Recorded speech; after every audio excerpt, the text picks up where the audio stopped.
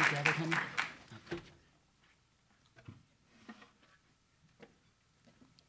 I'm Olivia Hunt, and my poem is called The World.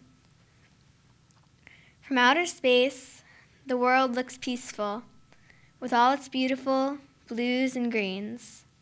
But then, you entered this world you thought would be peaceful, and around you, you see war, hate, poverty, and people turning on each other. But you also see love, happiness, friendship, and people helping each other.